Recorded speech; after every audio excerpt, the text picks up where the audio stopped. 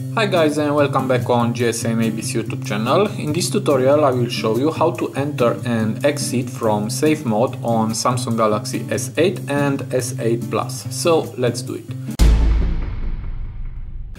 So if you want to do that, first thing, hit the power button and push it long on power off icon, and here we have the safe mode icon. Just hit on that and wait until your phone will restart.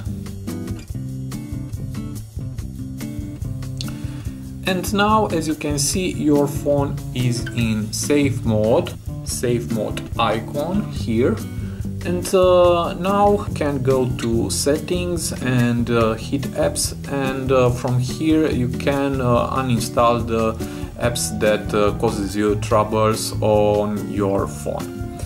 So it is very easy, and if you want to go back to exit from safe mode, just swipe the top bar and you can hit here and hit restart now, and your device will exit from safe mode.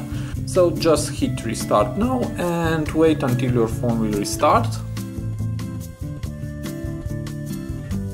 And now your phone is in normal mode. So it is very easy. I hope this short tutorial to be useful for you, and have a nice day.